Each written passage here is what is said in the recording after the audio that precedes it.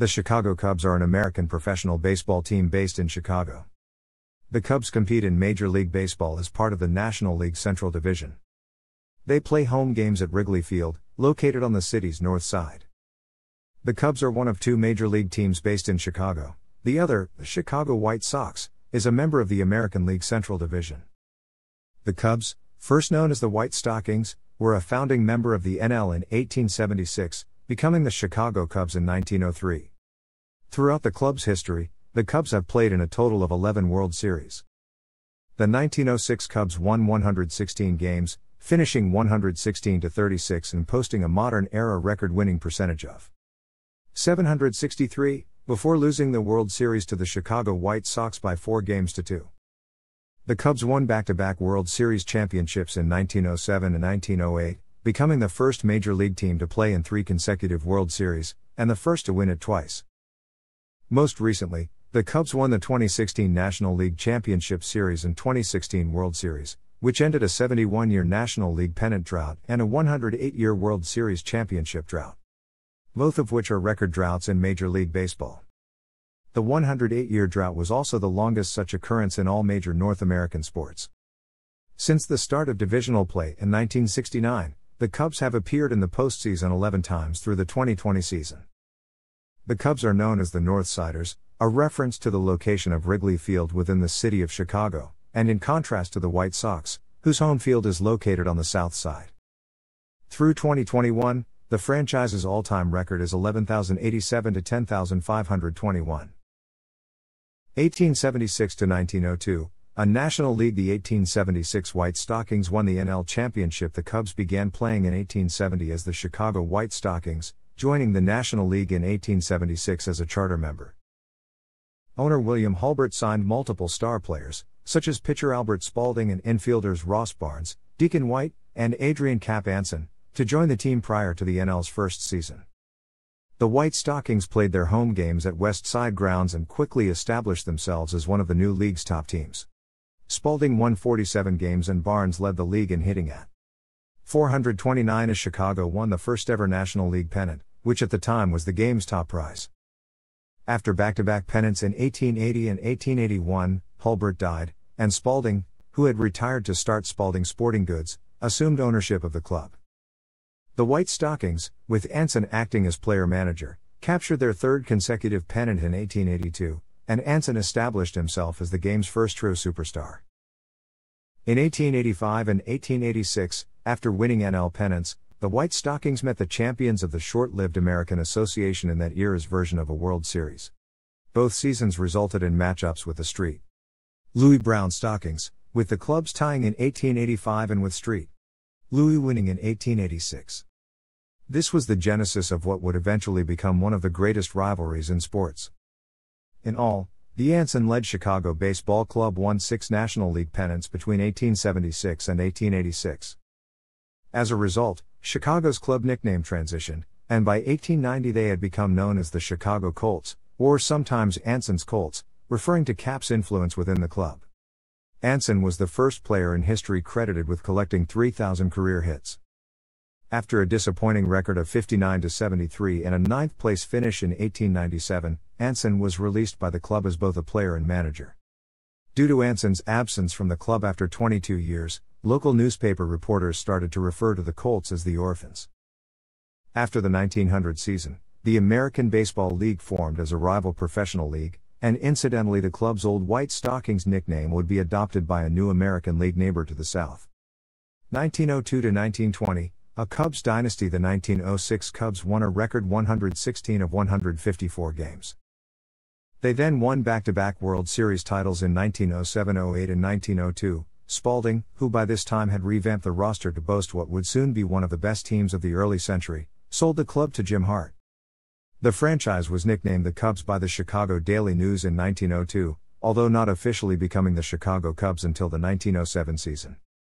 During this period, which has become known as baseball's deadball era, Cub infielders Joe Tinker, Johnny Evers, and Frank Chance were made famous as a double-play combination by Franklin P. Adams' poem Baseball's Sad Lexicon. The poem first appeared in the July 18, 1910 edition of the New York Evening Mail. Mordecai Three Finger Brown, Jack Taylor, Ed Reulbach, Jack Feister, and Orville Overall were several key pitchers for the Cubs during this time period. With Chance acting as player-manager from 1905 to 1912, the Cubs won 4 pennants and 2 World Series titles over a 5-year span. Although they fell to the hitless wonders White Sox in the 1906 World Series, the Cubs recorded a record 116 victories and the best winning percentage in Major League history. With mostly the same roster, Chicago won back-to-back World Series championships in 1907 and 1908, becoming the first Major League club to play 3 times in the Fall Classic and the first to win it twice. However, the Cubs would not win another World Series until 2016. This remains the longest championship drought in North American professional sports. 1913 Chicago Cubs. The next season, veteran catcher Johnny Kling left the team to become a professional pocket billiards player. Some historians think Kling's absence was significant enough to prevent the Cubs from also winning a 3rd straight title in 1909, as they finished 6 games out of first place. When Kling returned the next year, the Cubs won the pennant again, but lost to the Philadelphia Athletics in the 1910 World Series. In 1914, advertising executive Albert Lasker obtained a large block of the club's shares and before the 1916 season assumed majority ownership of the franchise. Lasker brought in a wealthy partner, Charles Wieman, the proprietor of a popular chain of lunch counters who had previously owned the Chicago Whales of the short-lived Federal League. As principal owners, the pair moved the club from the West Side grounds to the much newer Wieman Park, which had been constructed for the Whales only 2 years earlier, where they remain to this day. The Cubs responded by winning a pennant in the war-shortened season of 1918, where they played a part in another team's curse. The Boston Red Sox defeated Grover Cleveland Alexander's Cubs 4-2 in the 1918 World Series. Boston's last series championship until 2004. Beginning in 1916, Bill Wrigley of chewing gum fame acquired an increasing quantity of stock in the Cubs. By 1921 he was the majority owner, maintaining that status into the 1930s. Meanwhile, the year 1919 saw the start of the tenure of Bill Veeck, Sr. as team president. Veeck would hold that post throughout the 1920s and to the 30s. The management team of Wrigley and Veeck came to be known as the Double Bills. 1929 to 1938, every 3 years Hall of Famer Hack Wilson Club logo 1927 to 1936 near the end of the first decade of the Double Bills guidance. The Cubs won the NL pennant in 1929 and then achieved the unusual feat of winning a pennant every 3 years, following up the 1929 flag with league titles in 1932, 1935, and 1938. Unfortunately, their success did not extend to the Fall Classic, as they fell to their AL rivals each time. The 32 series against the Yankees featured Babe Ruth's called shot at Wrigley Field in Game 3.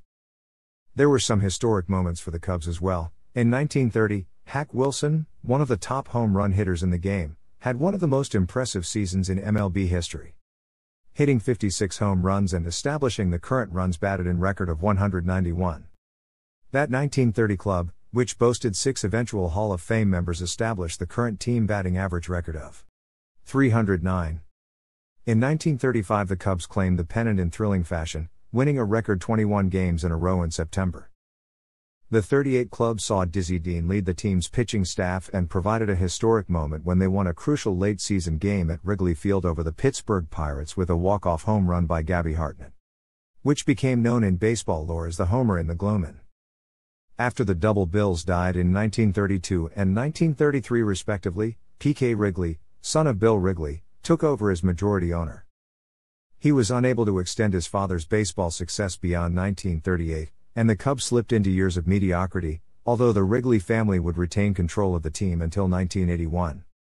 Cubs logo 1945, the curse of the Billy Goat, a sports-related curse that was supposedly placed on the Chicago Cubs by Billy Goat Tavern owner William Sonnes during Game 4 of the 1945 World Series. The Cubs enjoyed one more pennant at the close of World War II, finishing 98-56. Due to the wartime travel restrictions, the first 3 games of the 1945 World Series were played in Detroit, where the Cubs won 2 games, including a one-hitter by Claude Passo, and the final 4 were played at Wrigley. The Cubs lost the series, and did not return until the 2016 World Series. After losing the 1945 World Series to the Detroit Tigers, the Cubs finished with a respectable 82-71 record in the following year, but this was only good enough for 3rd place. In the following 2 decades, the Cubs played mostly forgettable baseball, finishing among the worst teams in the National League on an almost annual basis. From 1947 to 1966, they only notched one winning season. Longtime infielder manager Phil Cavarretta, who had been a key player during the 1945 season, was fired during spring training in 1954 after admitting the team was unlikely to finish above fifth place. Although shortstop Ernie Banks would become one of the star players in the league during the next decade, finding help for him proved a difficult task, as quality players such as Hank Sauer were few and far between. This, combined with poor ownership decisions such as the College of Coaches, and the ill-fated trade of future Hall of Fame member Lou Brock to the Cardinals for pitcher Ernie Broglio, hampered on-field performance. 1969, fall of '69. Ernie Banks. The late 1960s brought hope of a renaissance, with third baseman Ron Santo, pitcher Ferguson Jenkins, and outfielder Billy Williams joining Banks. After losing a dismal 103 games in 1966, the Cubs brought home consecutive winning records in '67 and '68, marking the first time a Cub team had accomplished that feat in over 2 decades. In 1969, the Cubs, managed by Leo DeRocher, built a substantial lead in the newly created National League Eastern Division by mid-August. Ken Holtzman pitched a no-hitter on August 19, and the division lead grew to 8.5 games over the St. Louis Cardinals and by 9.5 games over the New York Mets. After the game of September 2, the Cubs' record was 84-52 with the Mets in second place at 77-55. But then a losing streak began just as a Mets winning streak was beginning. The Cubs lost the final game of a series at Cincinnati, then came home to play the resurgent Pittsburgh Pirates. After losing the first 2 games by scores of 9-2 and 13-4, the Cubs led going into the 9th inning. A win would be a positive springboard since the Cubs were to play a crucial series with the Mets the next day. But Willie Stargell drilled a 2-out, 2-strike pitch from the Cubs' ace reliever, Phil Regan, onto Sheffield Avenue to tie the score in the top of the 9th. The Cubs would lose 7-5 in extra innings. Burdened by a 4-game losing streak, the Cubs traveled to Shea Stadium for a short 2-game set. The Mets won both games, and the Cubs left New York with a record of 84-58, just half game in front.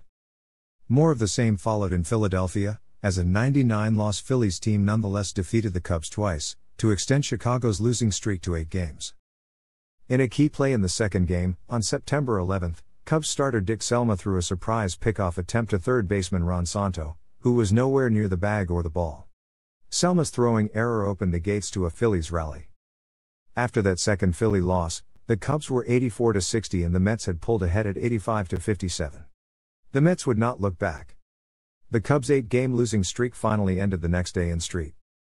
Louis, but the Mets were in the midst of a 10-game winning streak, and the Cubs, wilting from team fatigue, generally deteriorated in all phases of the game.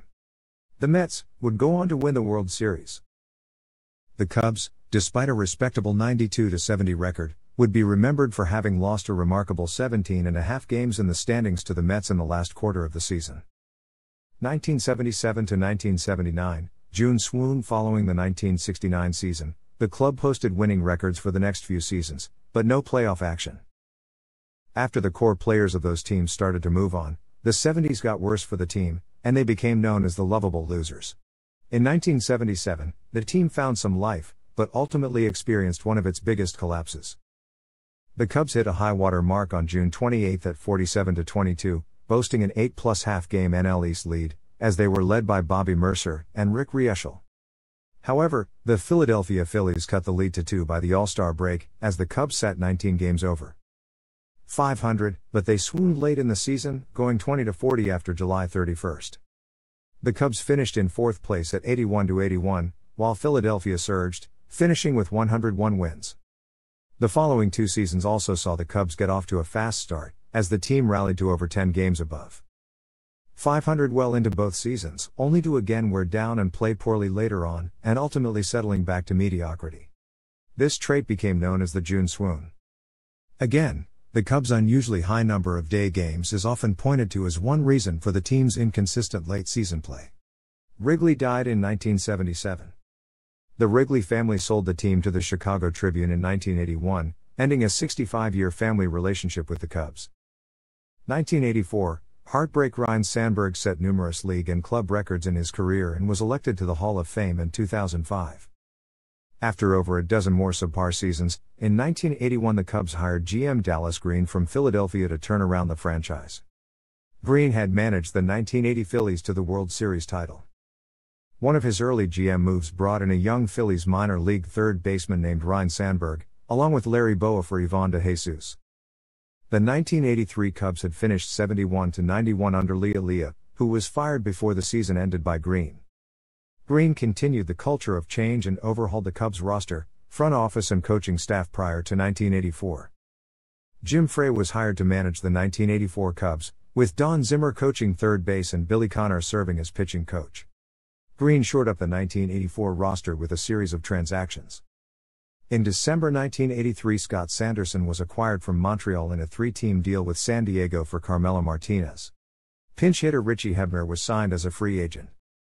In spring training, moves continued. LF Gary Matthews and CF Bobby Dernier came from Philadelphia on March 26, for Bill Campbell and a minor leaguer.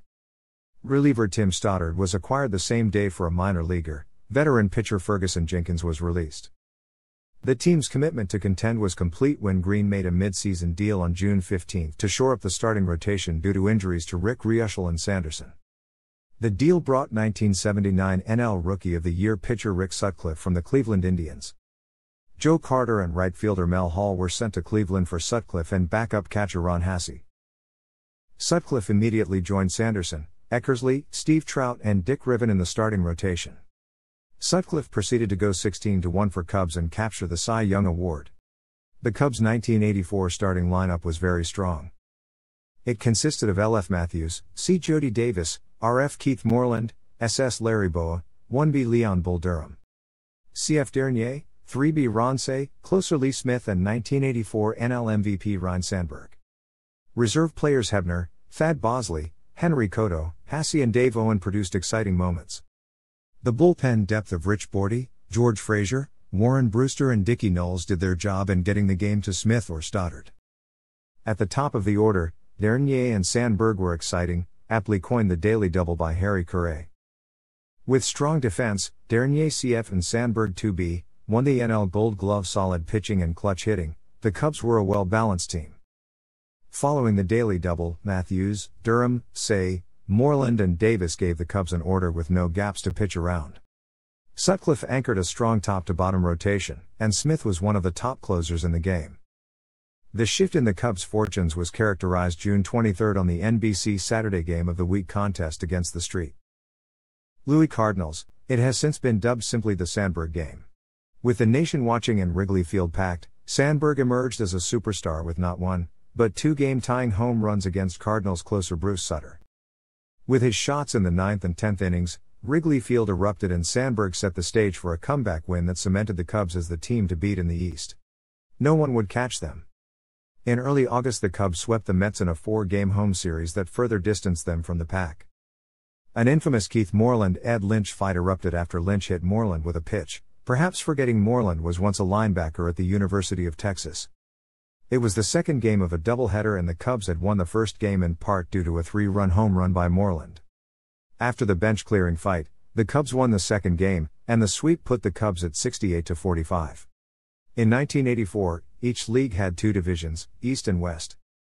The divisional winners met in a best-of-5 series to advance to the World Series, in a 2-3 format. First two games were played at the home of the team who did not have home field advantage. Then the last 3 games were played at the home of the team, with the home field advantage. Thus the first 2 games were played at Wrigley Field and the next 3 at the home of their opponents, San Diego. A common and unfounded myth is that since Wrigley Field did not have lights at that time, the National League decided to give the home field advantage to the winner of the NL West. In fact, home field advantage had rotated between the winners of the East and West since 1969 when the league expanded. In even-numbered years, the NL West had home field advantage. In odd-numbered years, the NL East had home field advantage. Since the NL East winners had home field advantage in 1983, the NL West winners were entitled to it. The confusion may stem from the fact that Major League Baseball did decide that, should the Cubs make it to the World Series, the American League winner would have home field advantage. At the time, home field advantage was rotated between each league. Odd-numbered years the AL had home field advantage. Even-numbered years the NL had home field advantage. In the 1982 World Series the St. Louis Cardinals of the NL had home field advantage. In the 1983 World Series, the Baltimore Orioles of the AL had home field advantage. In the NLCS, the Cubs easily won the first two games at Wrigley Field against the San Diego Padres. The Padres were the winners of the Western Division with Steve Garvey, Tony Gwynn, Eric Show, Goose Gossage, and Alan Wiggins. With wins of 13-0 and 4-2, the Cubs needed to win only one game of the next three in San Diego to make it to the World Series. After being beaten in Game 3 7-1, the Cubs lost Game 4 when Smith, with the game tied 5-5, allowed a game-winning home run to Garvey in the bottom of the ninth inning. In Game 5 the Cubs took a 3-0 lead into the sixth inning, and a 3-2 lead into the seventh with Sutcliffe still on the mound. Then, Leon Durham had a sharp grounder go under his glove. This critical error helped the Padres win the game 6-3, with a 4-run seventh inning and keep Chicago out of the 1984 World Series against the Detroit Tigers. The loss ended a spectacular season for the Cubs, one that brought alive a slumbering franchise and made the Cubs relevant for a whole new generation of Cubs fans. The Padres would be defeated in 5 games by Sparky Anderson's Tigers in the World Series. Andre Dawson, 5-time All-Star and 1987 NL MVP during tenure in Chicago, the 1985 season brought high hopes. The club started out well, going 35-19 through mid-June, but injuries to Sutcliffe and others in the pitching staff contributed to a 13-game losing streak that pushed the Cubs out of contention. 1989, NL East Division Championship. In 1989, the first full season with night baseball at Wrigley Field, Don Zimmer's Cubs were led by a core group of veterans in Ryne Sandberg, Rick Sutcliffe, and Andre Dawson, who were boosted by a crop of youngsters such as Mark Grace, Sean Dunston, Greg Maddux, Rookie of the Year Jerome Walton, and Rookie of the Year runner-up Dwight Smith. The Cubs won the NL East once again that season, winning 93 games. This time the Cubs met the San Francisco Giants in the NLCS. After splitting the first 2 games at home, the Cubs headed to the Bay Area, where despite holding a lead at some point in each of the next 3 games, bullpen meltdowns and managerial blunders ultimately led to 3 straight losses. The Cubs couldn't overcome the efforts of Will Clark, whose home run off Maddux, just after a managerial visit to the mound, led Maddux to think Clark knew what pitch was coming. Afterward, Maddux would speak into his glove during any mound conversation, beginning what is a norm today. Mark Grace was 11-17 in the series with 8 RBI. Eventually, the Giants lost to the Bash Brothers and the Oakland A's in the famous Earthquake Series. 1998, wild card race and home run chase. Sammy Sosa was the captain of the Chicago Cubs during his tenure with the team. The 1998 season would begin on a somber note with the death of legendary broadcaster Harry Caray. After the retirement of Sandberg and the trade of Dunston, the Cubs had holes to fill, and the signing of Henry Rodriguez to bat cleanup provided protection for Sammy Sosa in the lineup, as Rodriguez slugged 31 round-trippers in his first season in Chicago. Kevin Tepani led the club with a career-high 19 wins while Rod Beck anchored a strong bullpen and Mark Grace turned in one of his best seasons. The Cubs were swamped by media attention in 1998, and the team's 2 biggest headliners were Sosa and rookie flamethrower Kerry Wood. Wood's signature performance was one hitting the Houston Astros, a game in which he tied the Major League record of 20 strikeouts in 9 innings. His torrid strikeout numbers earned Wood the nickname Kid K, and ultimately earned him the 1998 NL Rookie of the Year award. Sosa caught fire in June, hitting a Major League record 20 home runs in the month, and his home run race with Cardinals slugger Mark McGwire transformed the pair into international superstars in a matter of weeks. McGwire finished the season with a new Major League record of 70 home runs, but Sosa's 308 average and 66 homers earned him the National League MVP award. After a down-to-the-wire wild card chase with the San Francisco Giants, Chicago and San Francisco ended the regular season tied, and thus squared off in a 1-game playoff at Wrigley Field. Third baseman Gary Gaddy hit the eventual game-winning homer in the playoff game. The win propelled the Cubs into the postseason for the first time since 1989 with a 90-73 regular season record. Unfortunately, the bats went cold in October, as manager Jim Riggleman's club batted 183 and scored only 4 runs en route to being swept by Atlanta in the National League Division Series. The home run chase between Sosa, McGwire and Ken Griffey Jr. helped professional baseball to bring in a new crop of fans as well as bringing back some fans who had been disillusioned by the 1994 strike. The Cubs retained many players who experienced career years in 1998, but, after a fast start in 1999, they collapsed again, starting with being swept at the hands of the crosstown White Sox in mid-June, and finished in the bottom of the division for the next 2 seasons. 2001, playoff push despite losing fan favorite Grace to free agency and the lack of production from newcomer Todd Hundley, skipper Don Baylor's Cubs put together a good season in 2001. The season started with Mac Newton being brought in to preach positive thinking. One of the biggest stories of the season transpired as the club made a mid-season deal for Fred McGriff, which was drawn out for nearly a month as McGriff debated waiving his no-trade clause. The Cubs led the wild card race by 2-5 games in early September, but crumbled when Preston Wilson hit a 3-run walk-off homer off of closer Tom Flash Gordon, which halted the team's momentum. The team was unable to make another serious charge, and finished at 88-74, 5 games behind both Houston and St. Louis, who tied for first. Sosa had perhaps his finest season, and John Lieber led the staff with a 20-win season. 2003, 5 more outs. The Cubs had high expectations in 2002, but the squad played poorly. On July 5, 2002, the Cubs promoted assistant general manager and player personnel director Jim Hendry to the general manager position. The club responded by hiring Dusty Baker and by making some major moves in 2003.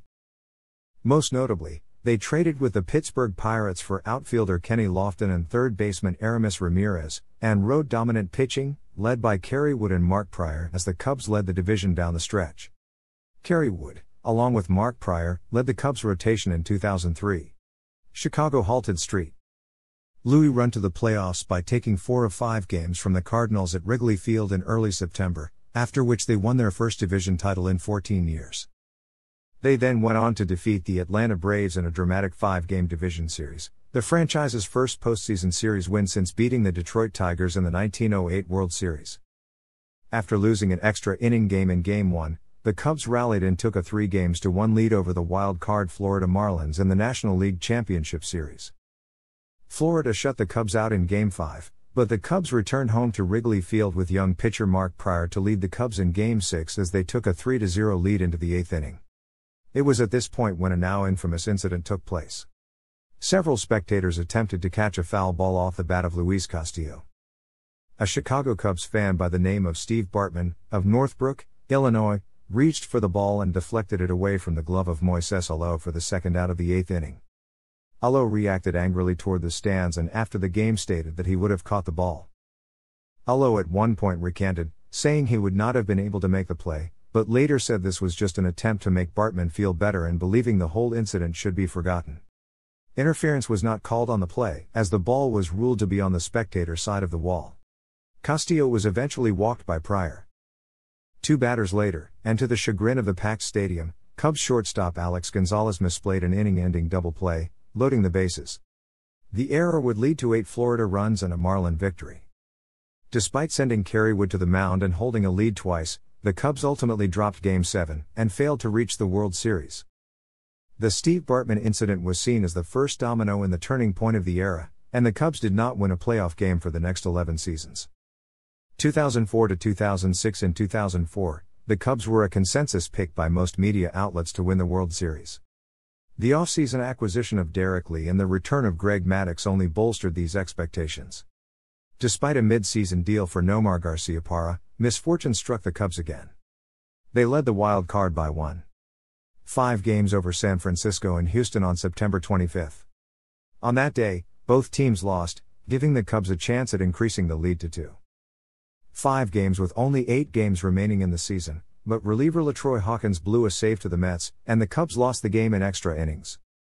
The defeat seemingly deflated the team, as they proceeded to drop 6 of their last 8 games as the Astros won the wild card. Dempster emerged in 2004 and became the Cubs' regular closer. Despite the fact that the Cubs had won 89 games, this fallout was decidedly unlovable, as the Cubs traded superstar Sammy Sosa after he had left the season's final game early and then lied about it publicly. Already a controversial figure in the clubhouse after his corked bat incident, Sammy's actions alienated much of his once strong fan base as well as the few teammates still on good terms with him, and possibly tarnished his place in Cubs lore for years to come. The disappointing season also saw fans start to become frustrated with the constant injuries to ace pitchers Mark Pryor and Kerry Wood. Additionally, the 2004 season led to the departure of popular commentator Steve Stone, who had become increasingly critical of management during broadcasts and was verbally attacked by reliever Kent Mercker. Things were no better in 2005, despite a career year from first baseman Derek Lee and the emergence of closer Ryan Dempster. The club struggled and suffered more key injuries, only managing to win 79 games after being picked by many to be a serious contender for the NL pennant. In 2006, the bottom fell out as the Cubs finished 66-96, last in the NL Central. 2007 to 2008, back-to-back division titles. Alfonso Soriano signed with the club in 2007 after finishing last in the NL Central with 66 wins. In 2006, the Cubs retooled and went from worst to first in 2007. In the offseason they signed Alfonso Soriano to a contract at 8 years for $136 million, and replaced manager Dusty Baker with fiery veteran manager Lou Piniella. After a rough start, which included a brawl between Michael Barrett and Carlos Zambrano, the Cubs overcame the Milwaukee Brewers, who had led the division for most of the season. The Cubs traded Barrett to the Padres, and later acquired catcher Jason Kendall from Oakland. Kendall was highly successful with his management of the pitching rotation and helped at the plate as well. By September, Giovanni Soto became the full-time starter behind the plate, replacing the veteran Kendall.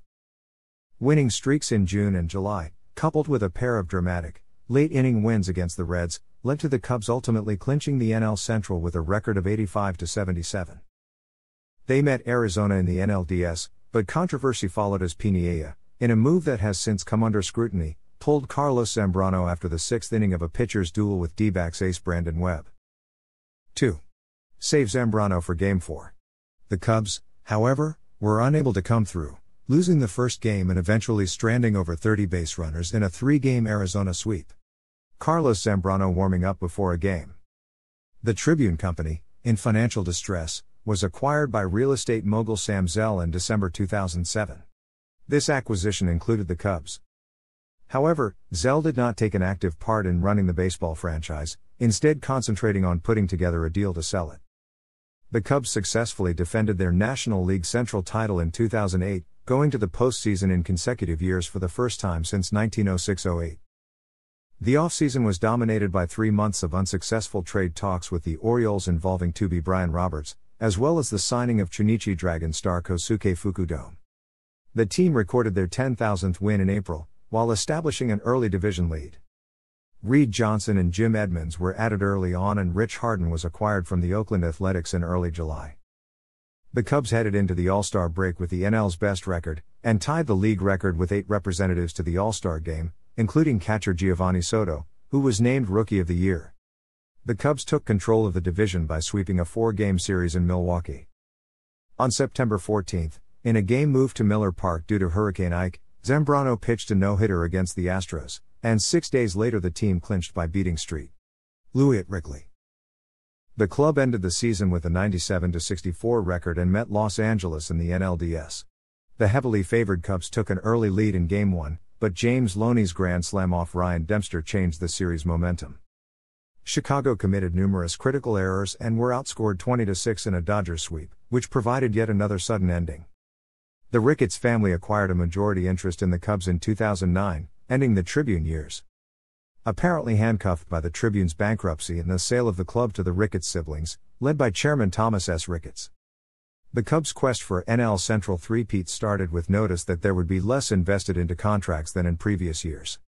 Chicago engaged St. Louis in a seesaw battle for first place into August 2009, but the Cardinals played to a torrid 20-6 pace that month, designating their rivals to battle in the wild card race, from which they were eliminated in the season's final week. The Cubs were plagued by injuries in 2009, and were only able to field their opening day starting lineup 3 times the entire season. Third baseman Aramis Ramirez injured his throwing shoulder in an early May game against the Milwaukee Brewers, sidelining him until early July and forcing journeyman players like Mike Fontenot and Aaron Miles into more prominent roles. Additionally, key players like Derek Lee, Alfonso Soriano, and Giovanni Soto also nursed nagging injuries. The Cubs posted a winning record for the 3rd consecutive season, the first time the club had done so since 1972, and a new era of ownership under the Ricketts family was approved by MLB owners in early October. 2010 to 2014, the decline and rebuild Starlin Castro during his 2010 rookie season. Rookie Starlin Castro debuted in early May as the starting shortstop. The club played poorly in the early season, finding themselves 10 games under 500 at the end of June. In addition, longtime ace Carlos Zambrano was pulled from a game against the White Sox on June 25 after a tirade and shoving match with Derek Lee, and was suspended indefinitely by Jim Hendry, who called the conduct unacceptable. On August 22, Lou Piniella, who had already announced his retirement at the end of the season, announced that he would leave the Cubs prematurely to take care of his sick mother. Mike Quaid took over as the interim manager for the final 37 games of the year. Despite being well out of playoff contention, the Cubs went 24-13 under Quaid, the best record in baseball during that 37-game stretch, earning Quaid the manager position going forward on October 19. On December 3, 2010, Cubs broadcaster and former third baseman, Ron Santo, died due to complications from bladder cancer and diabetes. He spent 13 seasons as a player with the Cubs, and at the time of his death was regarded as one of the greatest players not in the Hall of Fame. He was posthumously elected to the Major League Baseball Hall of Fame in 2012. Despite trading for pitcher Matt Garza and signing free agent slugger Carlos Pena, the Cubs finished the 2011 season 20 games under 500 with a record of 71-91. Weeks after the season came to an end, the club was rejuvenated in the form of a new philosophy, as new owner Tom Ricketts signed Theo Epstein away from the Boston Red Sox, naming him club president and giving him a 5-year contract worth over $18 million, and subsequently discharged manager Mike Quaid. Epstein, a proponent of sabermetrics and one of the architects of the 2004 and 2007 World Series championships in Boston, brought along Jed Hoyer from the Padres to fill the role of GM and hired Dale Sveum as manager. Although the team had a dismal 2012 season, losing 101 games, it was largely expected. The youth movement ushered in by Epstein and Hoyer began as longtime fan favorite Kerry Wood retired in May, followed by Ryan Dempster and Giovanni Soto being traded to Texas at the All-Star break for a group of minor league prospects headlined by Christian Villanueva, but also included little thought of Kyle Hendricks. The development of Castro, Anthony Rizzo, Darwin Barney, Brett Jackson and pitcher Jeff Samardzija, as well as the replenishing of the minor league system with prospects such as Javier Baez, Albert Almora, and Jorge Soler became the primary focus of the season, a philosophy which the new management said would carry over at least through the 2013 season. One of two Cubs building blocks, Anthony Rizzo, swinging in the box. The 2013 season resulted in much as the same the year before. Shortly before the trade deadline, the Cubs traded Matt Garza to the Texas Rangers for Mike Old, Carl Edwards Jr., Neil Ramirez, and Justin Grimm. 3 days later, the Cubs sent Alfonso Soriano to the New York Yankees for minor leaguer Corey Black. The mid-season fire sale led to another last-place finish in the NL Central, finishing with a record of 66-96. Although there was a 5-game improvement in the record from the year before, Anthony Rizzo and Starlin Castro seemed to take steps backward in their development. On September 30, 2013, Theo Epstein made the decision to fire manager Dale Sveum after just 2 seasons at the helm of the Cubs. The regression of several young players was thought to be the main focus point, as the front office said Sveum would not be judged based on wins and losses. In 2 seasons as skipper, Sveum finished with a record of 127-197. The 2013 season was also notable as the Cubs drafted future Rookie of the Year and MVP Chris Bryant with the 2nd overall selection. On November 7, 2013, the Cubs hired San Diego Padres bench coach Rick Renteria to be the 53rd manager in team history. The Cubs finished the 2014 season in last place with a 73-89 record and Renteria's first and only season as manager. Despite the poor record, the Cubs improved in many areas during 2014, including rebound years by Anthony Rizzo and Starlin Castro, ending the season with a winning record at home for the first time since 2009. And compiling a 33-34 record after the All-Star break. However, following unexpected availability of Joe Maddon when he exercised a clause that triggered on October 14 with the departure of general manager Andrew Friedman to the Los Angeles Dodgers, the Cubs relieved Renteria of his managerial duties on October 31, 2014. During the season, the Cubs drafted Kyle Schwarber with the 4th overall selection. Hall of Famer Ernie Banks died of a heart attack on January 23, 2015, shortly before his 84th birthday. The 2015 uniform carried a commemorative number 14 patch on both its home and away jerseys in his honor. 2015 to 2019, championship run on November 2, 2014, the Cubs announced that Joe Maddon had signed a 5-year contract to be the 54th manager in team history. On December 10, 2014, Maddon announced that the team had signed free agent Jon Lester to a 6-year, $155 million contract. Many other trades and acquisitions occurred during the offseason. The opening day lineup for the Cubs contained 5 new players, including center fielder Dexter Fowler. Rookies Chris Bryant and Addison Russell were in the starting lineup by mid-April, and rookie Kyle Schwarber was added in mid-June. On August 30, Jake Arrieta threw a no-hitter against the Los Angeles Dodgers. The Cubs finished the 2015 season in third place in the NL Central, with a record of 97-65, the third best record in the majors, and earned a wild card berth. On October 7, in the 2015 National League wild card game, Arrieta pitched a complete game shutout and the Cubs defeated the Pittsburgh Pirates 4-0. The Cubs defeated the Cardinals in the NLDS 3-1, qualifying for a return to the NLCS for the first time in 12 years, where they faced the New York Mets. This was the first time in franchise history that the Cubs had clinched a playoff series at Wrigley Field. However, they were swept in 4 games by the Mets and were unable to make it to their first World Series since 1945. The Cubs celebrate after winning the 2016 World Series before the season. In an effort to shore up their lineup, free agents Ben Zobrist, Jason Hayward and John Lackey were signed. To make room for the Zobrist signing, Starlin Castro was traded to the Yankees for Adam Warren and Brendan Ryan, the latter of whom was released a week later. Also during the middle of the season, the Cubs traded their top prospect Gleyber Torres for Aroldis Chapman. Play Media 2016 champions visit the White House in January 2017, 2016 champions visit the White House in June 2017 in a season that included a no-hitter on April 21 by Jake Arrieta. The Cubs finished with the best record in Major League Baseball and won their first National League Central title since the 2008 season, winning by 17.5 games. The team also reached the 100-win mark for the first time since 1935 and won 103 total games, the most wins for the franchise since 1910. The Cubs defeated the San Francisco Giants in the National League Division Series and returned to the National League Championship Series for the second year in a row, where they defeated the Los Angeles Dodgers in 6 games. This was their first NLCS win since the series was created in 1969. The win earned the Cubs their first World Series appearance since 1945 and a chance for their first World Series win since 1908. Coming back from a 3-1 deficit, the Cubs defeated the Cleveland Indians in 7 games in the 2016 World Series. They were the first team to come back from a 3-1 deficit since the Kansas City Royals in 1985. On November 4, the city of Chicago held a victory parade and rally for the Cubs that began at Wrigley Field, headed down Lake Shore Drive, and ended in Grant Park. The city estimated that over 5 million people attended the parade and rally, which made it one of the largest recorded gatherings in history. In an attempt to be the first team to repeat as World Series champions since the Yankees in 1998, 1999, and 2000, the Cubs struggled for most of the first half of the 2017 season, never moving more than 4 games over 500 and finishing the first half 2 games under 500. On July 15, the Cubs fell to a season-high 5 games out of first in the NL Central. The Cubs struggled mainly due to their pitching as Jake Arrieta and Jon Lester struggled and no starting pitcher managed to win more than 14 games.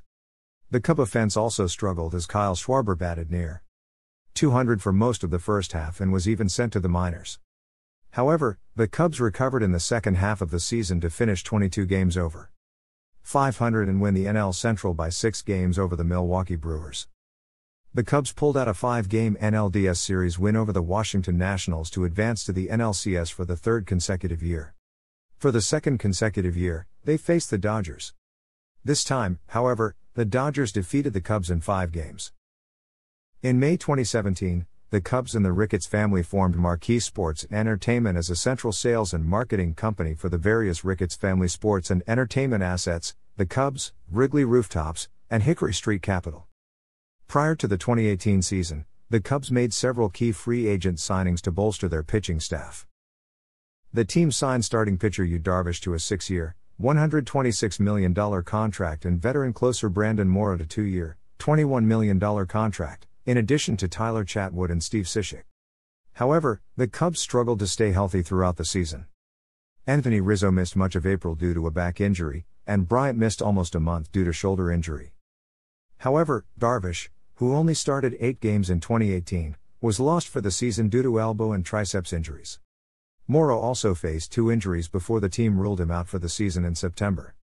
The team maintained first place in their division for much of the season. The injury-depleted team only went 16-11 during September, which allowed the Milwaukee Brewers to finish with the same record. The Brewers defeated the Cubs in a tiebreaker game to win the Central Division and secure the top seed in the National League. The Cubs subsequently lost to the Colorado Rockies in the 2018 National League wild card game for their earliest playoff exit in 3 seasons. The Cubs roster remained largely intact going into the 2019 season. The team led the Central Division by a half game over the Brewers at the All-Star break. However, the team's control over the division once again dissipated going into final months of the season. The Cubs lost several key players to injuries, including Javier Baez, Anthony Rizzo, and Chris Bryant during this stretch. The team's postseason chances were compromised after suffering a 9-game losing streak in late September. The Cubs were eliminated from playoff contention on September 25, marking the first time the team had failed to qualify for the playoffs since 2014. The Cubs announced they would not renew manager Joe Maddon's contract at the end of the season. 2020-present, post-Maddon years. On October 24, 2019, the Cubs hired David Ross as their new manager. Ross led the Cubs to a 34-26 record during the 2020 season, which was condensed due to the COVID-19 pandemic. Starting pitcher Yu Darvish rebounded with an 8-3 record and 2.01 ERA, while also finishing as the runner-up for the NL Cy Young Award. The Cubs finished first in the NL Central, but were swept by the Miami Marlins in the wild card round. Following the 2020 season, the Cubs president, Theo Epstein, resigned from his position on November 17, 2020. He was succeeded Jed Hoyer, who previously served as the team's general manager since 2011. However, it was announced that Hoyer would also remain as general manager until the team could conduct a proper search for a replacement. Prior to the 2021 season, the Cubs announced they would not re-sign John Lester, Kyle Schwarber, or Albert Almora. In addition, the team then traded Darvish and Victor Caratini to the San Diego Padres in exchange for prospects. After suffering an 11-game losing streak in late June and early July of 2021 that put the Cubs out of the pennant race, they traded Javier Baez, Chris Bryant, and Anthony Rizzo and other pieces at the trade deadline. This left Wilson Contreras, Jason Hayward, and Kyle Hendricks as the only remaining players from the World Series team. On October 15, 2021, the Cubs hired Cleveland assistant general manager Carter Hawkins as the new general manager. Wrigley Field, Game 3 of the 2016 World Series. Wrigley Field, Game 3 of the 2016 World Series. The Cubs have played their home games at Wrigley Field, also known as the Friendly Confines, since 1916. It was built in 1914 as Weeman Park for the Chicago Whales, a Federal League baseball team. The Cubs also shared the park with the Chicago Bears of the NFL for 50 years. The ballpark includes a manual scoreboard, ivy-covered brick walls, and relatively small dimensions. Located in Chicago's Lakeview neighborhood, Wrigley Field sits on an irregular block bounded by Clark and Addison Streets and Waveland and Sheffield Avenues. The area surrounding the ballpark is typically referred to as Wrigleyville. There is a dense collection of sports bars and restaurants in the area, most with baseball-inspired themes, including Sluggers, Murphy's Bleachers, and the Cubby Bear. Many of the apartment buildings surrounding Wrigley Field on Waveland and Sheffield Avenues have built bleachers on their rooftops for fans to view games and other sell space for advertisement. One building on Sheffield Avenue has a sign atop its roof which says Amos Catchley, which roughly translates into Latin as Let's Go Cubs. And another chronicles the years since the last division title, National League pennant, and World Series championship. On game days, many residents rent out their yards and driveways to people looking for parking spots. The uniqueness of the neighborhood itself has ingrained itself into the culture of the Chicago Cubs as well as the Wrigleyville neighborhood, and has led to being used for concerts and other sporting events, such as the 2010 NHL Winter Classic between the Chicago Blackhawks and Detroit Red Wings, as well as a 2010 NCAA men's football game between the Northwestern Wildcats and Illinois Fighting Illini. In 2013, Tom Ricketts and team president Crane Kenny unveiled plans for a 5-year, $575 million privately funded renovation of Wrigley Field. Called the 1060 Project, the proposed plans included vast improvements to the stadium's facade, infrastructure, restrooms, concourses, suites, press box, bullpens, and clubhouses, as well as a 6,000 square foot jumbotron to be added in the left field bleachers. Batting tunnels, a 3,000 square foot video board in right field, and, eventually, an adjacent hotel, plaza, and office retail complex. In previous years, mostly all efforts to conduct any large-scale renovations to the field had been opposed by the city, former Mayor Richard M. Daley, and especially the rooftop owners. Months of negotiations between the team, a group of rooftop properties investors, local Alderman Tom Tunney, and Chicago Mayor Rahm Emanuel followed with the eventual endorsements of the city's Landmarks Commission. The Plan Commission and final approval by the Chicago City Council in July 2013. The project began at the conclusion of the 2014 season. The Bleacher Bums is a name given to fans, many of whom spend much of the day heckling, who sit in the bleachers section at Wrigley Field. Initially, the group was called Bums because they attended most of the games, and as Wrigley did not yet have lights, these were all-day games, so it was jokingly presumed these fans were jobless. A Broadway play, starring Joe Mantegna, Dennis Farina, Dennis Franz, and James Belushi ran for years and was based on a group of Cub fans who frequented the club's games. The group was started in 1967 by dedicated fans Ron Grousel, Tom Knoll and Mad Bugler Mike Murphy, who was a sports radio host during middays on Chicago-based WSCR AM 670 The Score. Murphy alleges that Grousel started the Wrigley tradition of throwing back opposing teams' home run balls. Cubs win flag, Cubs lose flag beginning in the days of P.K. Wrigley in the 1937 bleacher/scoreboard reconstruction, and prior to modern media saturation. A flag with either a W or an L has flown from atop the scoreboard masthead, indicating the day's result when baseball was played at Wrigley. In case of a split doubleheader, both the W and L flags are flown. Past Cubs media guides show that originally the flags were blue with a white W and white with a blue L. In 1978, consistent with the dominant colors of the flags, blue and white lights were mounted atop the scoreboard, denoting win and loss respectively for the benefit of nighttime passers-by. The flags were replaced by 1990, the first year in which the Cubs media guide reports the switch to the now familiar colors of the flags, white with blue W and blue with white L. In addition to needing to replace the worn-out flags, by then the retired numbers of Banks and Williams were flying on the foul poles, as white with blue numbers, so the good flag was switched to match that scheme. This long-established tradition has evolved to fans carrying the white with blue W flags to both home and away games, and displaying them after a Cub win. The flags are known as the Cubs win flag. The flags have become more and more popular each season since 1998, and are now even sold as t-shirts with the same layout. In 2009, the tradition spilled over to the NHL as Chicago Blackhawks fans adopted a red and black W flag of their own.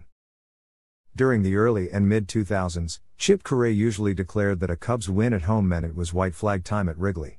More recently, the Cubs have promoted the phrase "Fly the W" among fans and on social media. Clark with the Oriole bird. The official Cubs team mascot is a young bear cub, named Clark, described by the team's press release as a young and friendly cub. Clark made his debut at Advocate Healthcare on January 13, 2014. The same day as the press release announcing his installation as the club's first ever official physical mascot. The bear cub itself was used in the club since the early 1900s and was the inspiration of the Chicago Staleys changing their team's name to the Chicago Bears. Because the Cubs allowed the bigger football players, like Bears to Cubs, to play at Wrigley Field in the 1930s. The Cubs had no official physical mascot prior to Clark, though a man in a polar bear-looking outfit, called the Bearman, which was mildly popular with the fans, paraded the stands briefly in the early 1990s. There is no record of whether or not he was just a fan in a costume or employed by the club. Through the 2013 season, there were Cubby Bear mascots outside of Wrigley on game day, but none were employed by the team. They posed for pictures with fans for tips. The most notable of these was Billy Cub, who worked outside of the stadium for over 6 years until July 2013, when the club asked him to stop. Billy Cub, who is played by fan John Paul Weyer, had unsuccessfully petitioned the team to become the official mascot. Another unofficial but much more well-known mascot is Ronnie Woo Woo Wickers, who is a longtime fan and local celebrity in the Chicago area.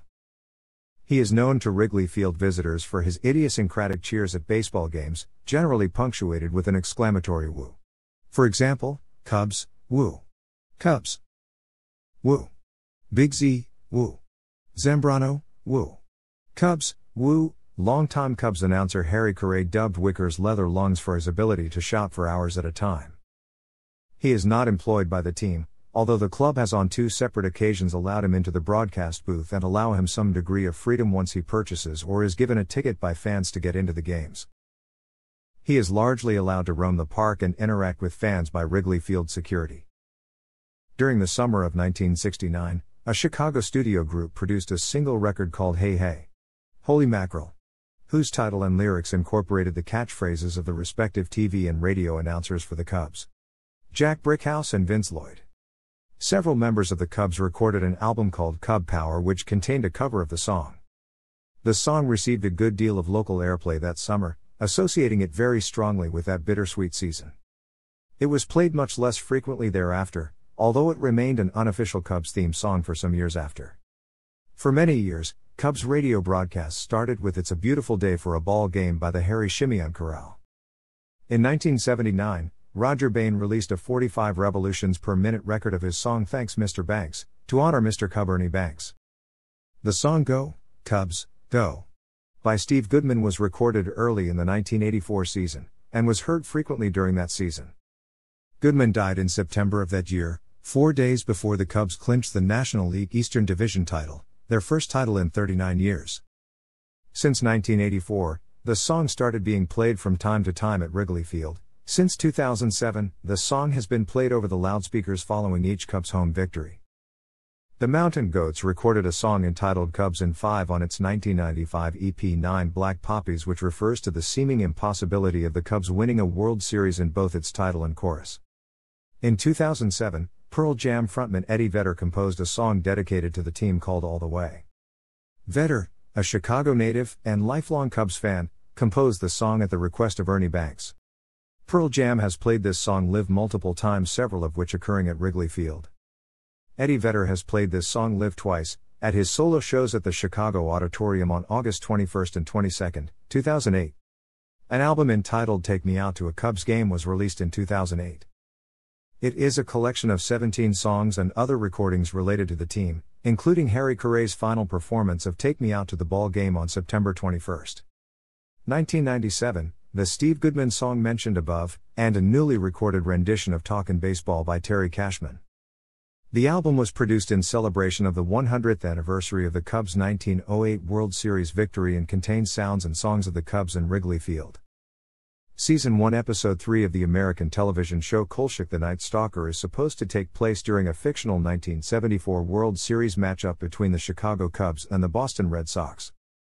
The 1986 film Ferris Bueller's Day Off showed a game played by the Cubs when Ferris' principal goes to a bar looking for him. The 1989 film Back to the Future Part 2 depicts the Chicago Cubs defeating a baseball team from Miami in the 2015 World Series, ending the longest championship drought in all 4 of the major North American professional sports leagues. In 2015, the Miami Marlins failed to make the playoffs, but the Cubs were able to make it to the 2015 National League Wild Card round and move on to the 2015 National League Championship Series by October 21. 2015, the date where protagonist Marty McFly traveled to the future in the film. However, it was on October 21 that the Cubs were swept by the New York Mets in the NLCS.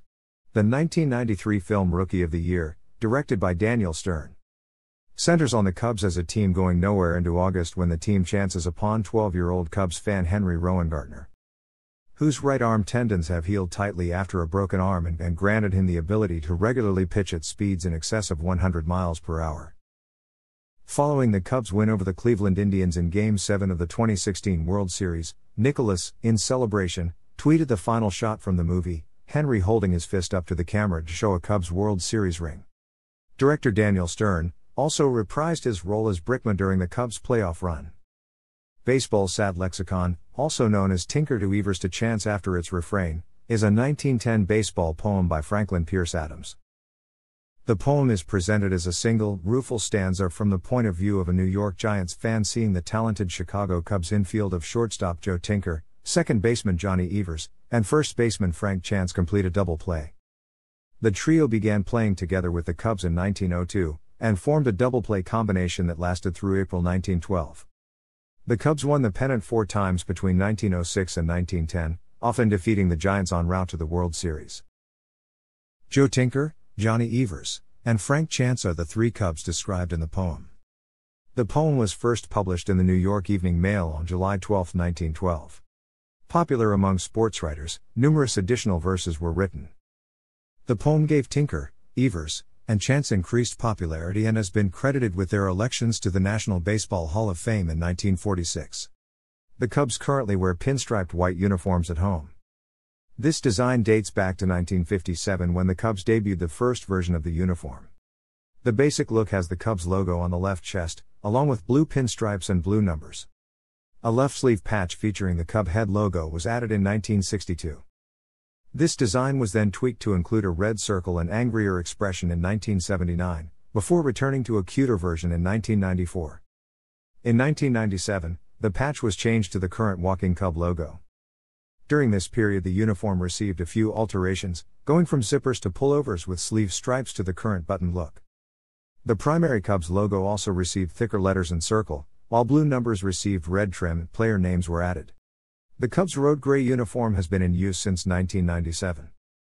This design has Chicago in blue letters with white trim arranged in a radial arch, along with red chest numbers with white trim. The back of the uniform has player names in blue with white trim, and numbers in red with white trim. This set also features the walking Cub patch on the left sleeve. The Cubs also wear a blue alternate uniform. The current design, first introduced in 1997, has the walking Cub logo on the left chest, along with red letters and numbers with white trim. The National League logo takes its place on the right sleeve. The Cubs alternates are usually worn on road games.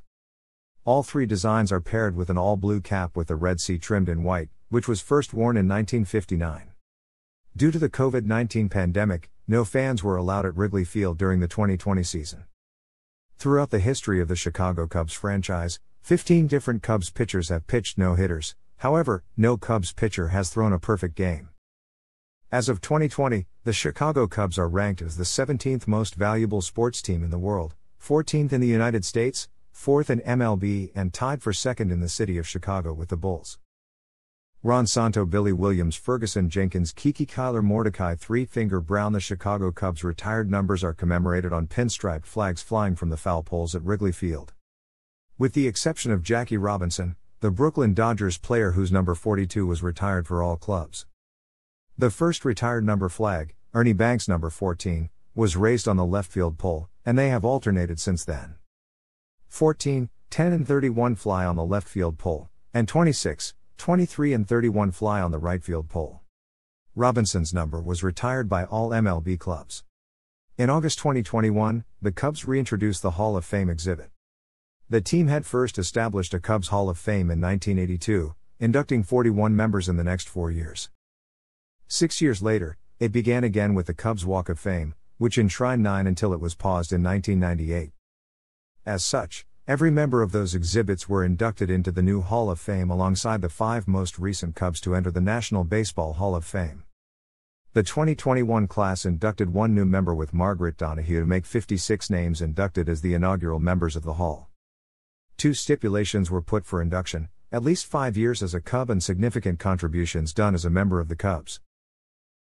The exhibit is located in the Budweiser Bleacher Concourse in left field of Wrigley Field. Most Valuable Player Cy Young Award Rookie of the Year. The Chicago Cubs farm system consists of 7 minor league affiliates.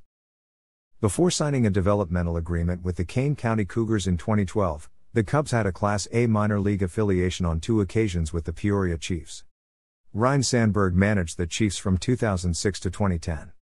In the period between those associations with the Chiefs, the club had affiliations with the Dayton Dragons and Lansing Lugnuts.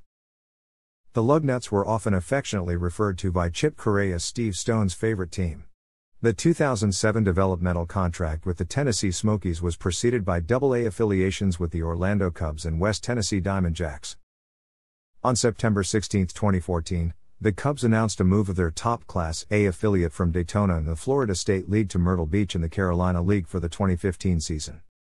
2 days later, the Cubs signed a 4-year player development contract with the South Bend Silver Hawks of the Midwest League, ending their brief relationship with the Kane County Cougars and shortly thereafter renaming the Silver Hawks the South Bend Cubs.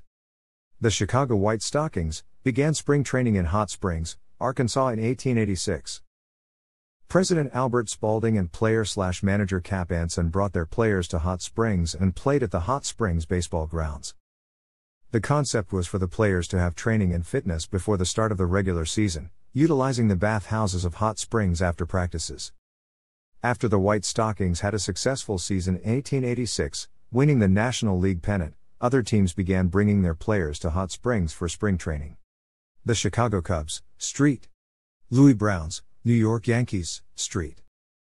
Louis Cardinals, Cleveland Spiders, Detroit Tigers, Pittsburgh Pirates, Cincinnati Reds, New York Highlanders, Brooklyn Dodgers and Boston Red Sox were among the early squads to arrive.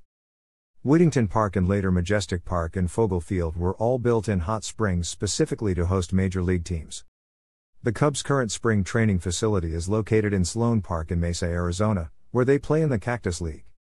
The park seats 15,000, making it Major League Baseball's largest spring training facility by capacity. The Cubs annually sell out most of their games both at home and on the road.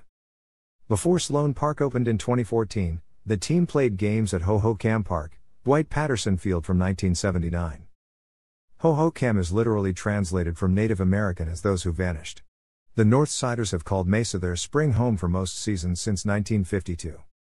In addition to Mesa, the club has held spring training in Hot Springs, Arkansas, New Orleans, Champaign, Illinois, Los Angeles, Santa Monica, California, French Lick, Indiana, Tampa, Florida, Pasadena, California, Santa Catalina Island, California, Rendezvous Park in Mesa, Blair Field in Long Beach, California, and Scottsdale, Arizona.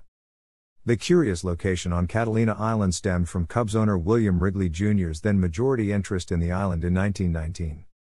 Wrigley constructed a ballpark on the island to house the Cubs in spring training. It was built to the same dimensions as Wrigley Field.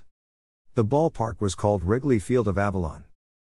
However, by 1951 the team chose to leave Catalina Island and spring training was shifted to Mesa, Arizona. The Cubs' 30-year association with Catalina is chronicled in the book, The Cubs on Catalina, by Jim Vitti, which was named International Book of the Year by the Sporting News. The Cubs left Catalina after some bad weather in 1951, choosing to move to Mesa, a city where the Wrigleys also had interests. Today, there is an exhibit at the Catalina Museum dedicated to the Cubs' spring training on the island. The former location in Mesa is actually the second Hohokam Park. The first was built in 1976 as the spring training home of the Oakland Athletics, who left the park in 1979. Apart from Hohokam Park and Sloan Park, the Cubs also have another Mesa training facility called Fitch Park. This complex provides 25,000 square feet of team facilities, including Major League Clubhouse, 4 practice fields, 1 practice infield, enclosed batting tunnels, batting cages, a maintenance facility, and administrative offices for the Cubs. Cubs radio rights are held by Entercom. Its acquisition of the radio rights effective 2015 ended the team's 90-year association with 720 WGN. During the first season of the contract, Cubs games aired on WBBM, taking over as flagship of the Chicago Cubs radio network.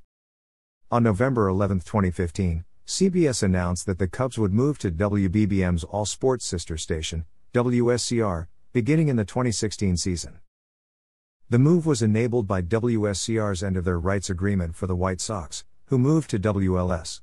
The play-by-play voice of the Cubs is Pat Hughes, who has held the position since 1996, joined by Ron Coomer. Former Cubs third baseman and fan favorite Ron Santo had been Hughes' longtime partner until his death in 2010. Keith Moreland replaced Hall of Fame inductee Santo for 3 seasons, followed by Coomer for the 2014 season. The club publishes a traditional media guide. Formerly, the club also produced an official magazine, Vineline, which had 12 annual issues and ran for 33 years, spotlighting players and events involving the club.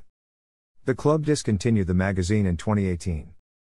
As of the 2020 season, all Cubs games not aired on broadcast television will air on Marquee Sports Network, a joint venture between the team and Sinclair Broadcast Group. The venture was officially announced in February 2019. Harry Carey WGN-TV had a long-term association with the team, having aired Cubs games via its WGN sports department from its establishment in 1948, through the 2019 season.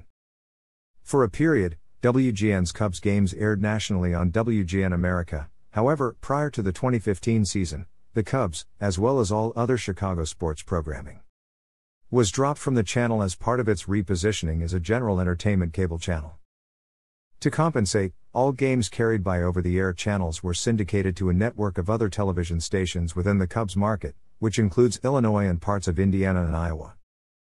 Due to limits on program preemptions imposed by WGN's former affiliations with the WB and its successor the CW, WGN occasionally sublicensed some of its sports broadcasts to another station in the market, particularly independent station WCIU-TV.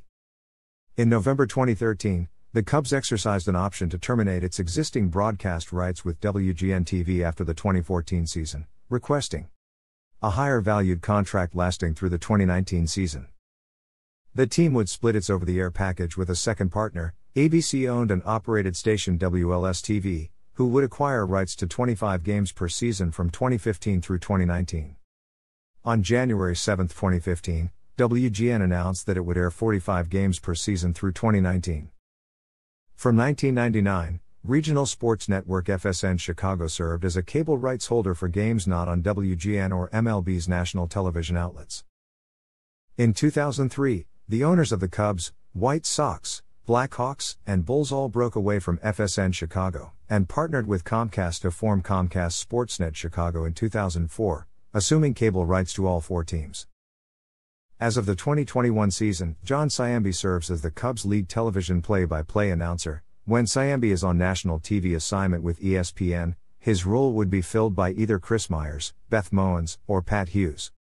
Siambi is joined by Jim Deshaies, Ryan Dempster, Mark DeRosa and/or Rick Sutcliffe. Lynn Casper, Bob Brunley, Chip Curry, Steve Stone, Joe Carter, analyst for WGN TV Games.